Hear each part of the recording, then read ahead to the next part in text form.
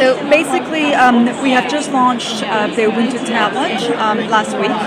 The Ubuntu tablet has the exact same interface as the Ubuntu phone. The idea with the Ubuntu tablet is you have a multi-task and multi-activity device. So as you can see from the opening page, you will have the ability to go into different profiles. So if you have this at home, you're obviously going to have your kids that will have access to it. You will have probably, your wife or other people, or even if you are in a professional environment, it may very well be that you go into different users. So the ability to customize the UI and to personalize the interface to differentiate from one user to the next. So let's take a tour. In terms of the tour, when you first go into Ubuntu as a tablet, you will have a launcher menu on the left-hand side. It is gesture control, so I can actually navigate within the different applications with just a swipe of a finger. Now, the swipe of the finger would allow me to have an interaction, in this case, with a phone. So I can actually dial a person up and have an interaction with a phone. I can see, from my home page, I can see the people that I've been actually frequently talking to, and I can actually see who I have actually talked to and who I've sent messages to. I also have, multimedia capabilities, obviously, within the tablet. In this case, you have the music that I recently heard, or you also have the most popular videos online. So I can actually go and search for content online. Okay. If I want to go back, to my home, I simply swipe again, tap on the home, and I'm back to where we started.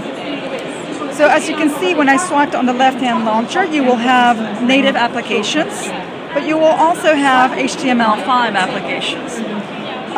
Let's go with the native applications. I won't be able to demonstrate the HTML5 application because unfortunately at MWC we do not have a network connection, so I apologize for that. But you will see the concept here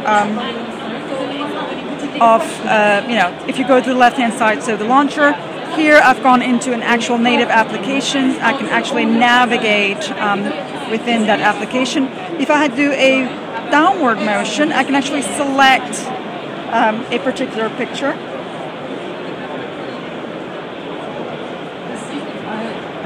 And add it, and share it with other friends. Okay? So I can, in a specific date, I can actually navigate through the pictures, and I can actually walk through my gallery in an easy manner. So if I wanted to, let's cancel here. If I wanted to go and navigate through that specific library, then I can obviously just do so with a wipe of the finger. Okay. I can zoom in, zoom out, and continue to navigate. Okay.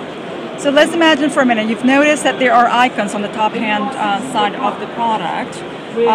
Let's see, if I wanted to see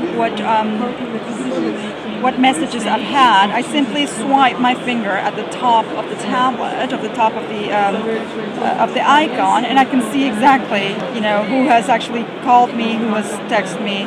And if I actually wanted to send something back, I simply tap my message, tell it send, and off we go. Okay, so that's the right-hand side. If I wanted to go back,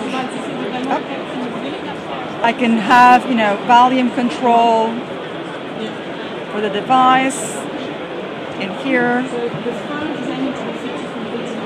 I have battery life also in here, which I can also obviously control from here. Okay. And if I go back.